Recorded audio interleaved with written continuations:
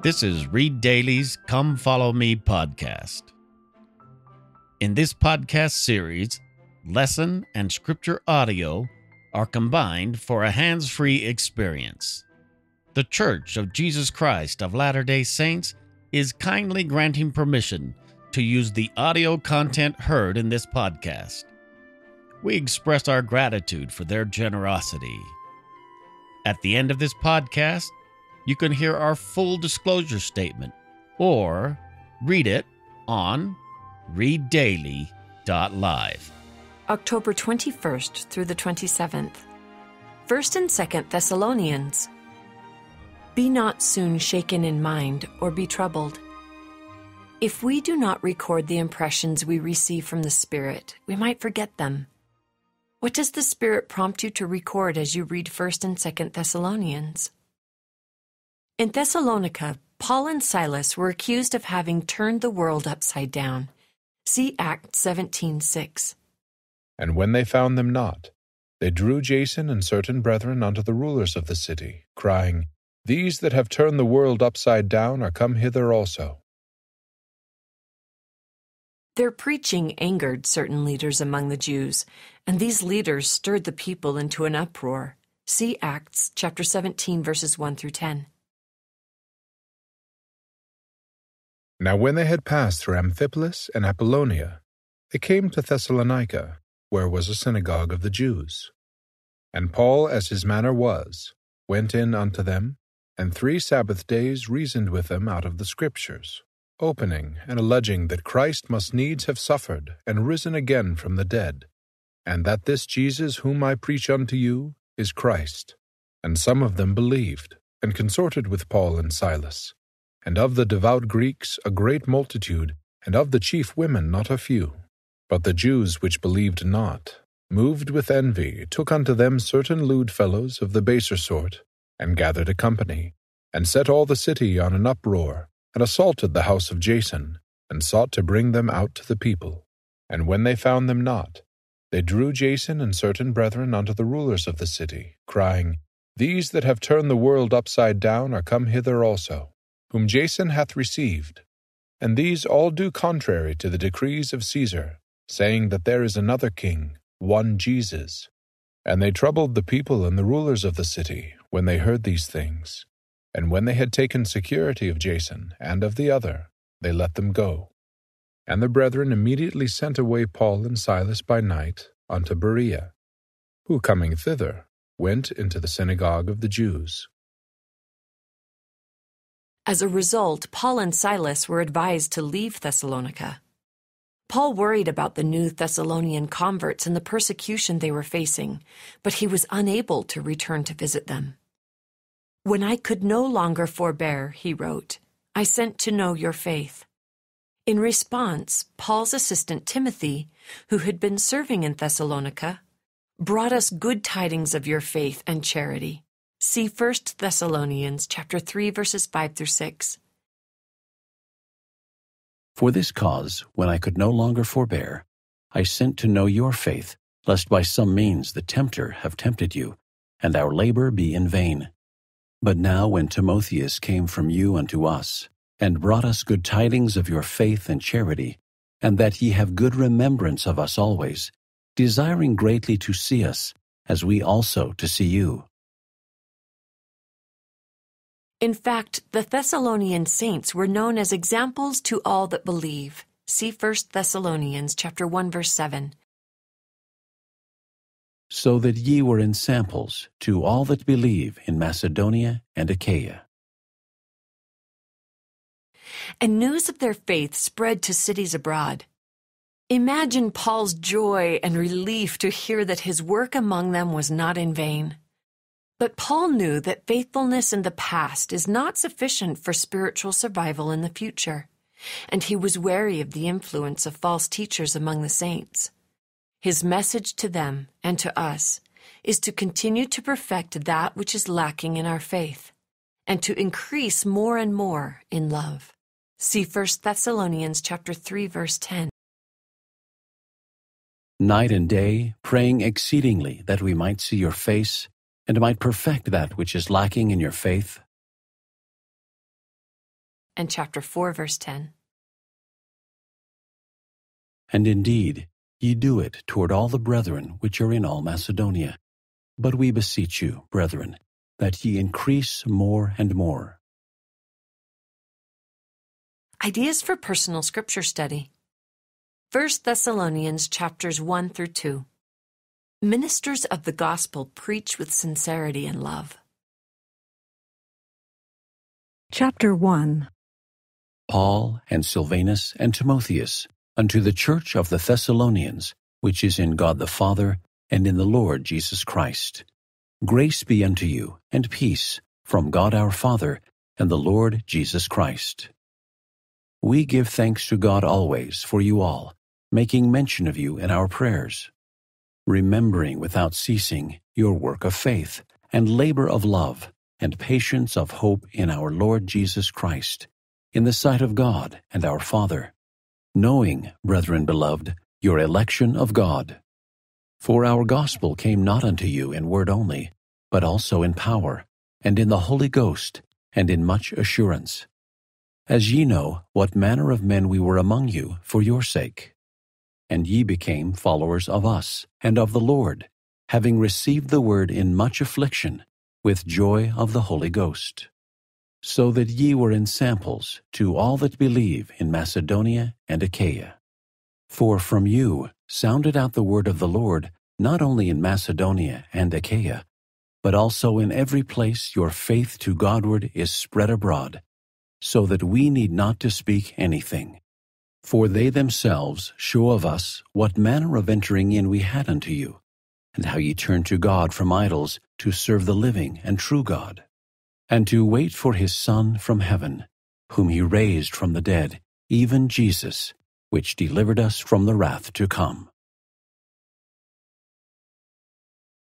Chapter 2. For yourselves, brethren, know our entrance in unto you, that it was not in vain. But even after that we had suffered before, and were shamefully entreated, as ye know, at Philippi, we were bold in our God to speak unto you the gospel of God with much contention. For our exhortation was not of deceit, nor of uncleanness, nor in guile. But as we were allowed of God to be put in trust with the gospel, even so we speak, not as pleasing men, but God, which trieth our hearts. For neither at any time used we flattering words, as ye know, nor a cloak of covetousness. God is witness. Nor of men sought we glory, neither of you, nor yet of others, when we might have been burdensome as the apostles of Christ. But we were gentle among you, even as a nurse cherisheth her children. So being affectionately desirous of you, we were willing to have imparted unto you, not the gospel of God only, but also our own souls, because ye were dear unto us. For ye remember, brethren, our labor and travail.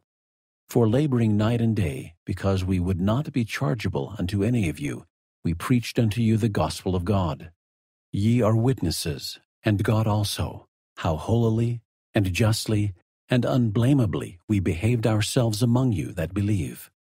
As ye know how we exhorted and comforted and charged every one of you, as a father doth his children, that ye would walk worthy of God, who hath called you unto his kingdom and glory.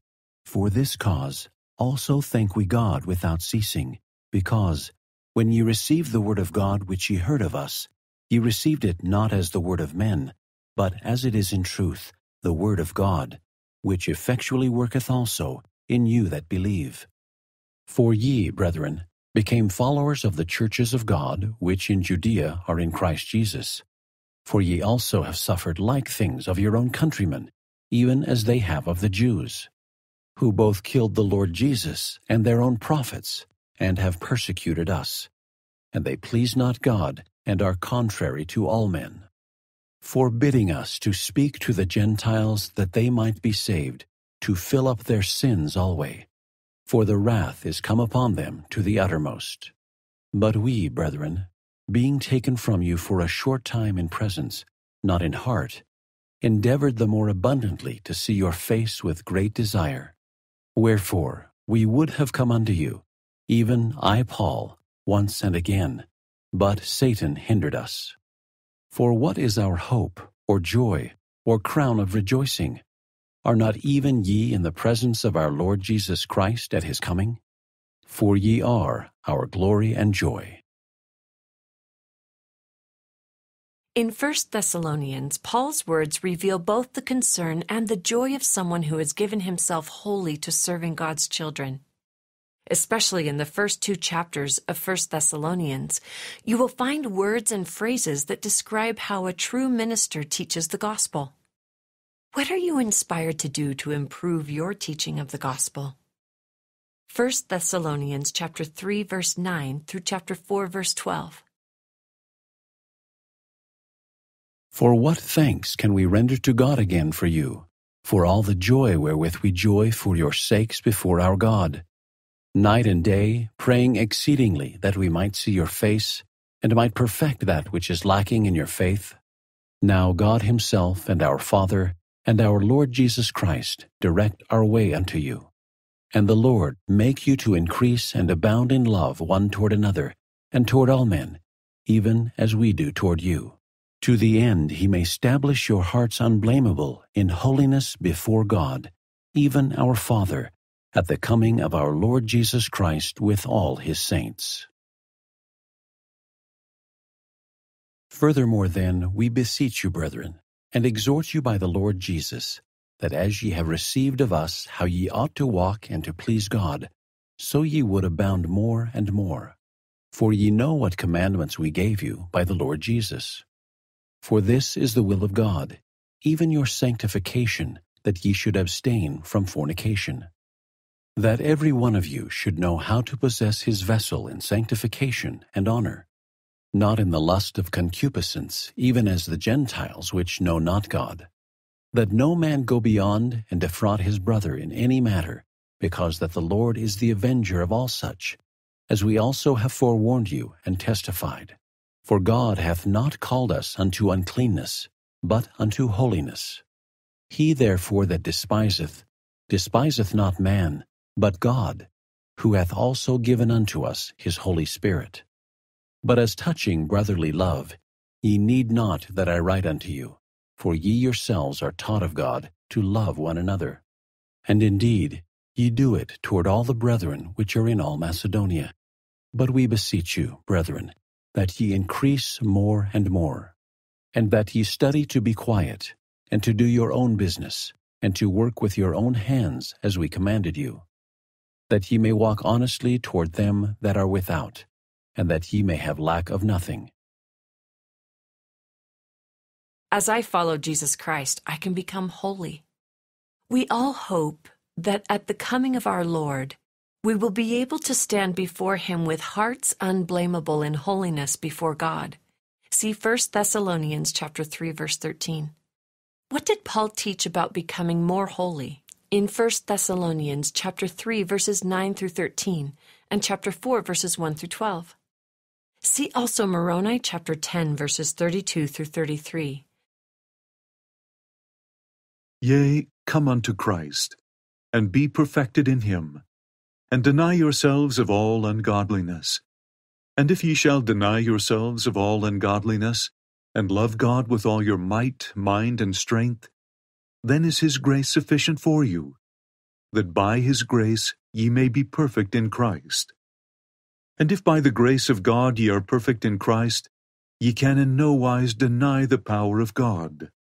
And again, if ye by the grace of God are perfect in Christ, and deny not his power, then are ye sanctified in Christ by the grace of God, through the shedding of the blood of Christ, which is in the covenant of the Father unto the remission of your sins, that ye become holy, without spot.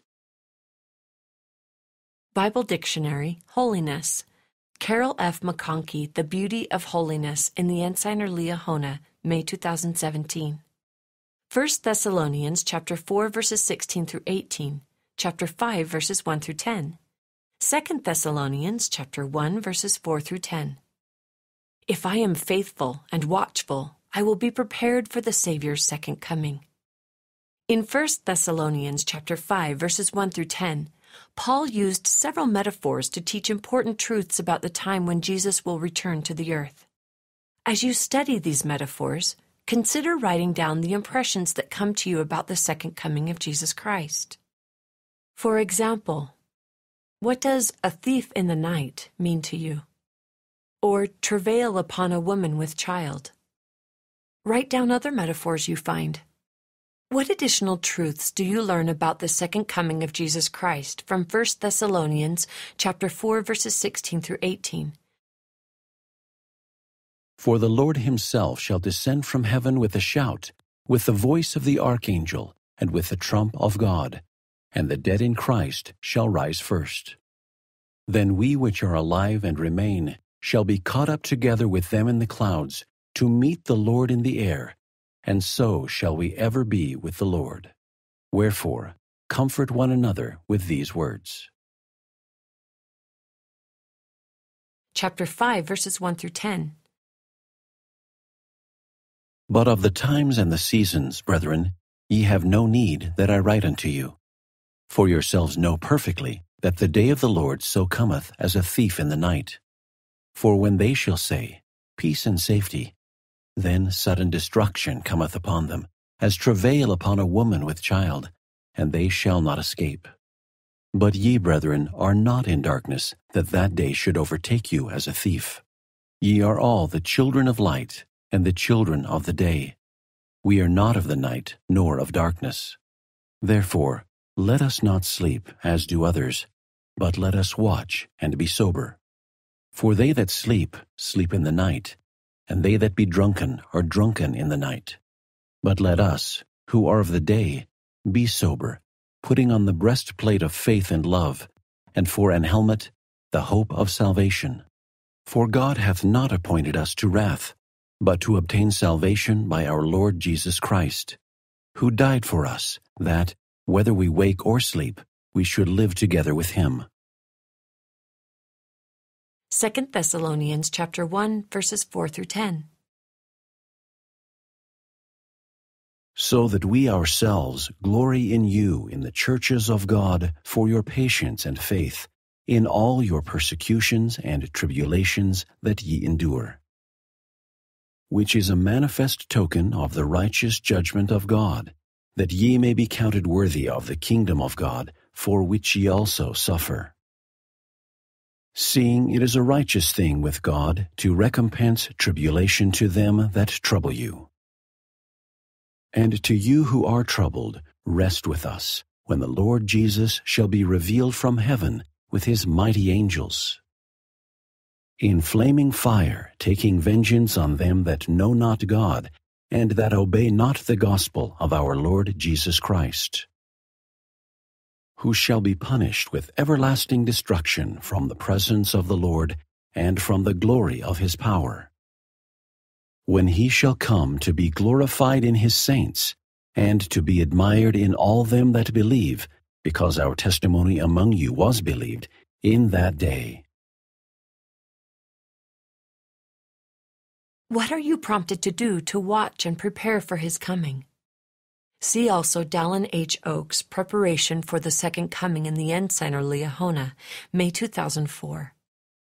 2 Thessalonians chapter 2. An apostasy, or falling away from truth, was prophesied to precede the second coming. Now we beseech you, brethren, by the coming of our Lord Jesus Christ, and by our gathering together unto him, that ye be not soon shaken in mind, or be troubled, neither by spirit, nor by word, nor by letter as from us, as that the day of Christ is at hand.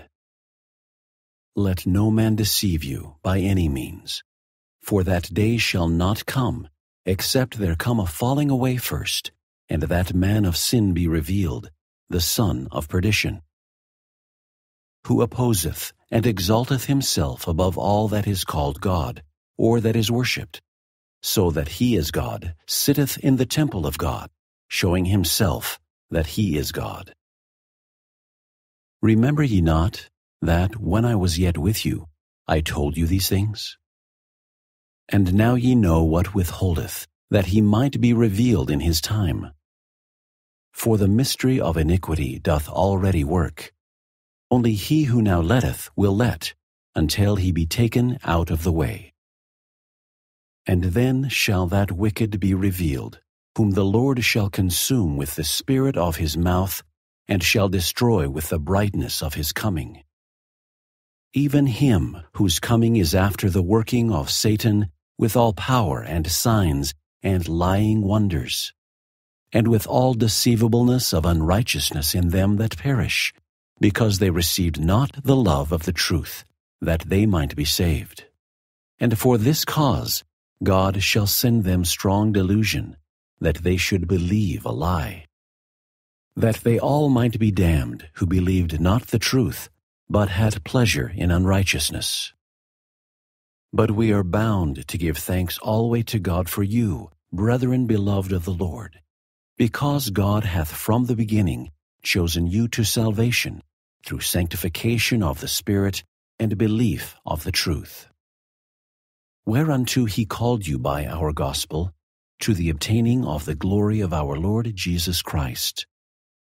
Therefore, brethren, stand fast, and hold the traditions which ye have been taught, whether by word or our epistle. Now our Lord Jesus Christ himself, and God, even our Father, which hath loved us, and hath given us everlasting consolation and good hope through grace, comfort your hearts, and establish you in every good word and work. Amid increasing persecutions, many of the Thessalonian saints believed the Savior's second coming must be near. But Paul knew that before Jesus returned to earth, there would be an apostasy, a rebellion or falling away from the truth. See 2 Thessalonians chapter 2, verses 1 through 4. You could deepen your understanding of the great apostasy and your appreciation for the restoration by exploring some of the following resources. Scriptures that foretold the apostasy. See Isaiah chapter 24, verse 5. The earth also is defiled under the inhabitants thereof, because they have transgressed the laws, changed the ordinance, broken the everlasting covenant. Amos chapter 8, verses 11 through 12. Behold, the days come, saith the Lord God, that I will send a famine in the land, not a famine of bread, nor a thirst for water, but of hearing the words of the Lord. And they shall wander from sea to sea, and from the north even to the east. They shall run to and fro to seek the word of the Lord, and shall not find it. Matthew chapter 24, verses 4 through 14. And Jesus answered and said unto them, Take heed that no man deceive you. For many shall come in my name, saying, I am Christ, and shall deceive many. And ye shall hear of wars and rumors of wars. See that ye be not troubled, for all these things must come to pass, but the end is not yet. For nation shall rise against nation, and kingdom against kingdom, and there shall be famines and pestilences, and earthquakes in divers places. All these are the beginning of sorrows.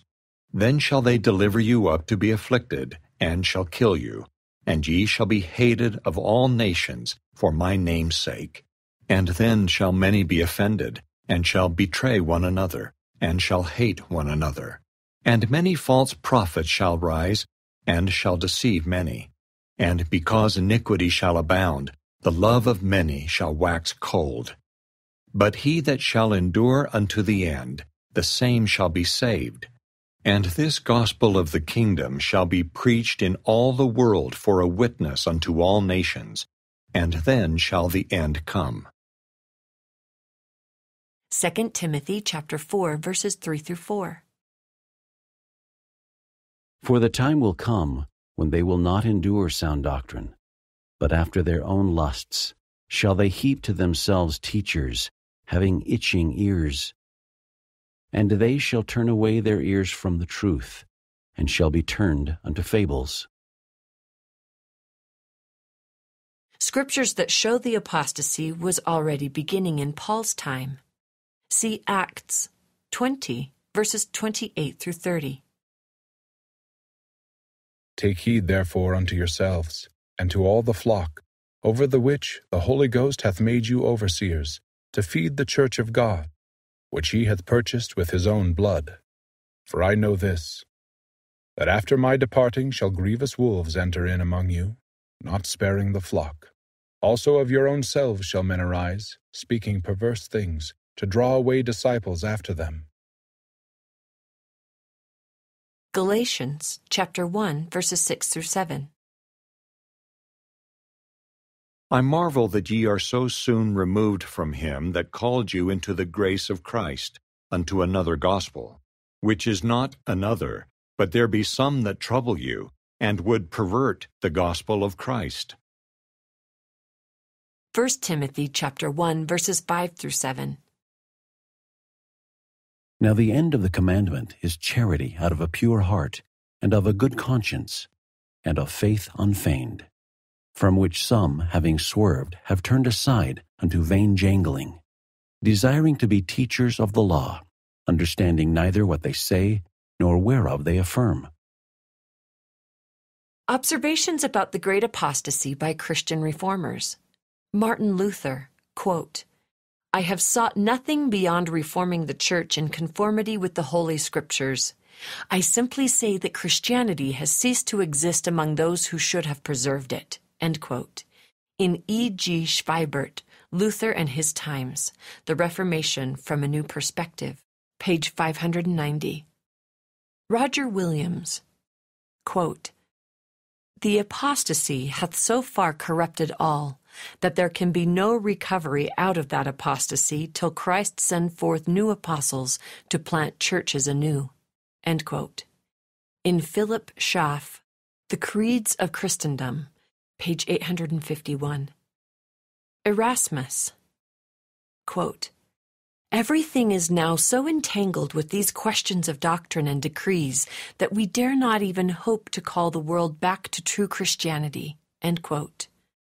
From The Praise of Folly, translated by Clarence H. Miller, 2nd edition, 2003, pages 155 through 156. See also 2 Nephi chapter 28. And now, behold, my brethren, I have spoken unto you according as the Spirit hath constrained me.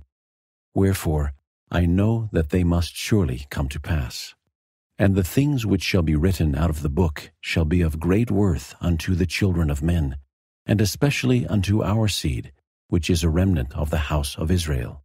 For it shall come to pass in that day, that the churches which are built up, and not unto the Lord, when the one shall say unto the other, Behold, I am the Lord's, and the other shall say, I am the Lord's.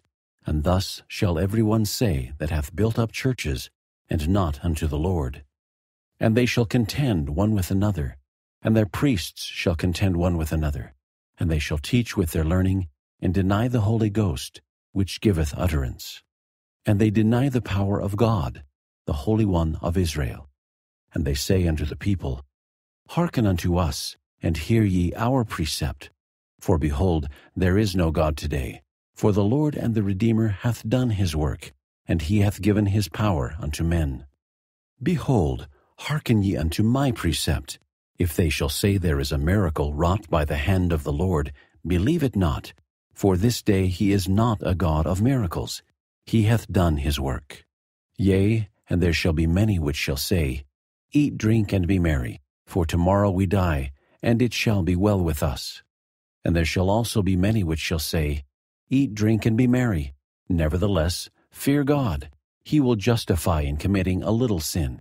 Yea, lie a little. Take the advantage of one because of his words. Dig a pit for thy neighbor. There is no harm in this. And do all these things, for tomorrow we die. And if it so be that we are guilty, God will beat us with a few stripes, and at last we shall be saved in the kingdom of God. Yea, and there shall be many which shall teach after this manner, false and vain and foolish doctrines, and shall be puffed up in their hearts, and shall seek deep to hide their counsels from the Lord. and their works shall be in the dark. And the blood of the saints shall cry from the ground against them. Yea, they have all gone out of the way, they have become corrupted. Because of pride and because of false teachers and false doctrine, their churches have become corrupted, and their churches are lifted up. Because of pride, they are puffed up. They rob the poor because of their fine sanctuaries. They rob the poor because of their fine clothing. And they persecute the meek and the poor in heart, because in their pride they are puffed up. They wear stiff necks and high heads, yea, and because of pride and wickedness and abominations and whoredoms, they have all gone astray, save it be a few, who are the humble followers of Christ. Nevertheless, they are led, that in many instances they do err because they are taught by the precepts of men. O the wise and the learned and the rich, that are puffed up in the pride of their hearts, and all those who preach false doctrines, and all those who commit whoredoms, and pervert the right way of the Lord. Woe, woe, woe be unto them, saith the Lord God Almighty, for they shall be thrust down to hell. Woe unto them that turn aside the just for a thing of naught, and revile against that which is good, and say that it is of no worth. For the day shall come that the Lord God will speedily visit the inhabitants of the earth, and in that day that they are fully ripe in iniquity, they shall perish. But behold, if the inhabitants of the earth shall repent of their wickedness and abominations, they shall not be destroyed, saith the Lord of hosts. But behold, that great and abominable church, the whore of all the earth, must tumble to the earth, and great must be the fall thereof. For the kingdom of the devil must shake, and they which belong to it must needs be stirred up unto repentance, or the devil will grasp them with his everlasting chains, and they be stirred up to anger, and perish. For behold, at that day shall he rage in the hearts of the children of men, and stir them up to anger against that which is good. And others will he pacify, and lull them away into carnal security, that they will say, All is well in Zion, yea, Zion prospereth, all is well. And thus the devil cheateth their souls, and leadeth them away carefully down to hell. And behold, others he flattereth away, and telleth them there is no hell. And he saith unto them, I am no devil, for there is none. And thus he whispereth in their ears, until he grasps them with his awful chains, from whence there is no deliverance. Yea, they are grasped with death and hell.